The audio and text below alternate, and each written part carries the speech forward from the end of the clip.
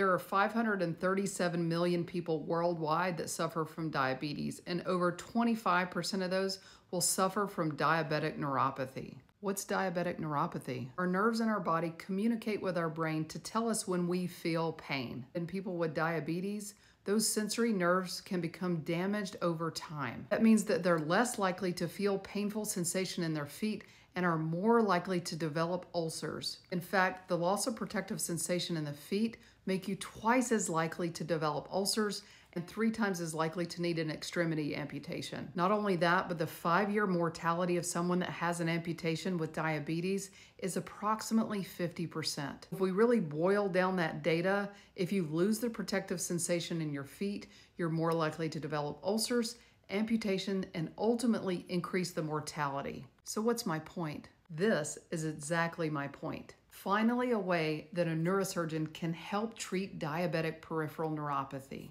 This study showed a significant improvement in protective sensation in patients that received high-frequency spinal cord stimulation using Nevro technology. That is actually incredible news, so let's talk about this study and what they found. One group of patients had conventional medical management. The other group had Nevro's high-frequency stimulation. The monofilament test was used where you use a small filament to test sensation on the bottom of the foot. 10 different spots along the bottom of the feet were utilized. And here are the results. From baseline to 6 months, you can see a steady improvement in the patients that received the 10 kilohertz stimulation with improvement of their ability to feel the monofilament. At the 24-month mark, patients that received high-frequency spinal cord stimulation were twice as likely to be in the low-risk group for ulceration. Now, of course, the clinical relevance of this information is still yet to be seen, but is extremely exciting information that may help prevent mortality in diabetics. By improving sensation,